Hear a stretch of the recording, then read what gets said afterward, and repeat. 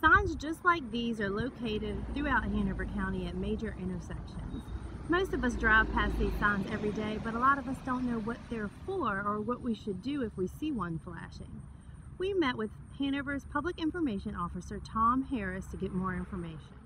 Tom, can you tell us the purpose of these emergency alert signs? Yes. The type of information that is available on AM 1700 is weather-related information generally, such as a hurricane, tornado, God forbid, something of that nature. It will broadcast National Weather Service emergency alerts, plus local information that you need to know. Okay. And what kind of information would be on 1700 AM if you were to tune in now?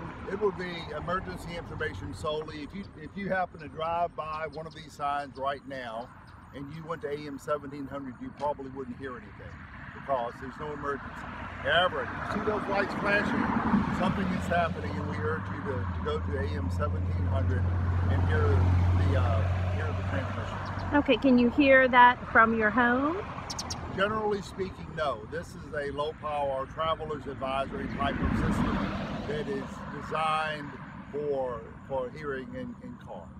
Okay, well, Tom, thank you for this important information that's here to keep Hanover residents safe.